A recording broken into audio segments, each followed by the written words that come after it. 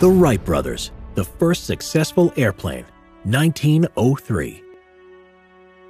Wilbur Wright was born on April 16, 1867, in Millville, Indiana, and Orville Wright was born on August 19, 1871, in Dayton, Ohio. Both brothers were pioneers credited with inventing the first airplane. In late 1901, the Wright brothers had gathered the aerodynamic data they needed to build a successful flying machine, and in 1902, the Wright brothers had built their latest glider based on this data.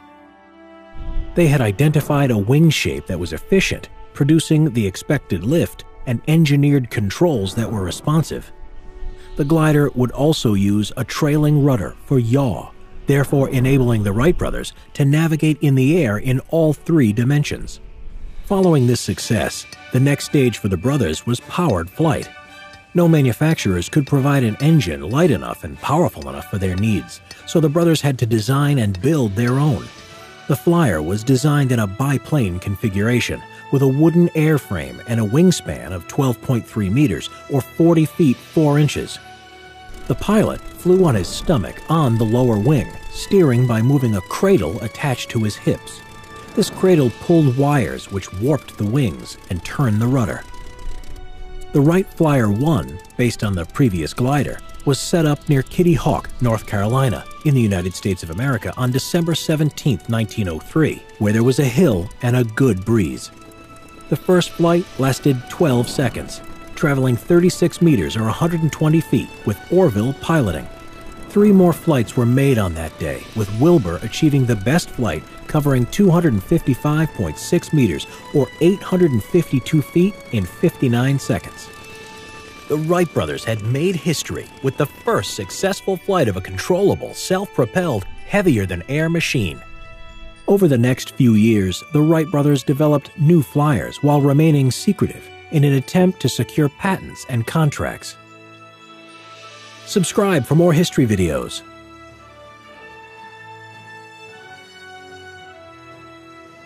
Thank you for all your support on the Simple History YouTube channel. If you enjoy the channel, please consider supporting us at Patreon. The pilot flew on his stomach on the lower wing, steering by moving a cradle attached to his hips. This cradle pulled wires which warped the wings and turned the rudder. The Wright Flyer 1, based on the previous glider, was set up near Kitty Hawk, North Carolina, in the United States of America on December 17, 1903, where there was a hill and a good breeze. The first flight lasted 12 seconds, traveling 36 meters or 120 feet with Orville piloting. 3 more flights were made on that day, with Wilbur achieving the best flight, covering 255.6 meters or 852 feet in 59 seconds. The Wright brothers had made history with the first successful flight of a controllable, self-propelled, heavier-than-air machine. The Wright brothers, the first successful airplane, 1903. Wilbur Wright was born on April 16, 1867, in Millville, Indiana, and Orville Wright was born on August 19, 1871, in Dayton, Ohio. Both brothers were pioneers credited with inventing the first airplane. In late 1901, the Wright brothers had gathered the aerodynamic data they needed to build a successful flying machine, and in 1902, the Wright brothers had built their latest glider based on this data. They had identified a wing shape that was efficient, producing the expected lift, and engineered controls that were responsive. The glider would also use a trailing rudder for yaw, therefore enabling the Wright brothers to navigate in the air in all 3 dimensions. Following this success, the next stage for the brothers was powered flight. No manufacturers could provide an engine light enough and powerful enough for their needs, so the brothers had to design and build their own.